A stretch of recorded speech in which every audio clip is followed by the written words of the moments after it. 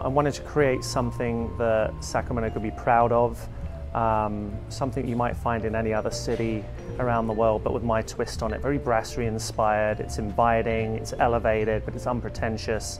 It's just that real city restaurant. I've traveled a lot, and everywhere I've worked I've had a sense of place, always recognizing where I'm at, and in Sacramento, being so broad and all the agriculture and everything that grows here, my sense of place has been very farm to fork. But with that, I bring in my past experience and also my heritage. Being from Britain, I've got a few teasing dishes on there that I grew up on and introduced, and people are loving them.